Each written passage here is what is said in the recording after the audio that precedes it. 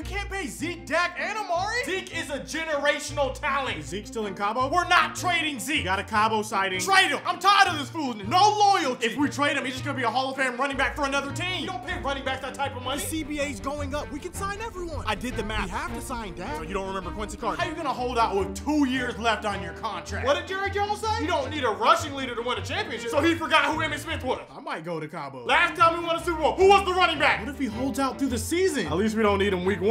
Alfred Morris could be like James Conner. You know the Steelers didn't go to the playoffs last year. I'm not watching a single game unless they sign Zeke. I will hate Jerry Jones forever. Our offense is literally built around Zeke. He's prepared to sit out a year if he doesn't get a new contract. He was the league leader in rushing. We're going 4-12 without Zeke. Pay him. We don't have enough money. I'm not worried. We're gonna get a deal done. Tony Pollard? Pollard? I don't even know how to say his name. You know whose name I know how to say? Zeke. Ezekiel. Ezekiel Elliott. Pay the man. I'm a grown man.